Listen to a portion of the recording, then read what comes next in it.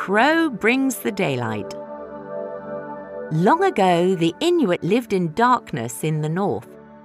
Crow often travelled between the south and the north and told them about daylight in the south. Only the children liked his stories. People can hunt for a longer time in the daylight, one said.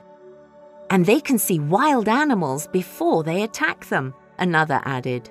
After he heard the children, the Inuit chief asked Crow to bring them daylight. Crow flew for many miles. When he reached the south, he decided to rest in a tree by a river. Suddenly, a young girl appeared. She was the chief's daughter.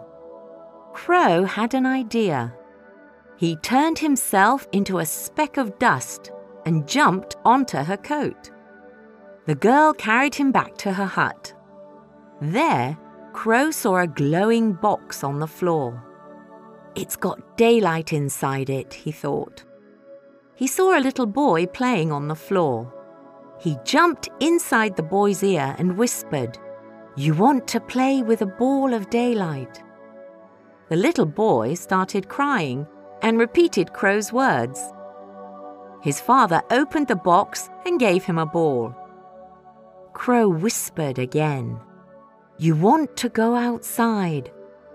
The boy repeated his words, so his father took him outside to play. Crow jumped out of his ear and became a bird again. Immediately, he took the ball and flew back to the north. When he arrived, Crow dropped the ball on the ground. It broke into many pieces, and there was daylight everywhere.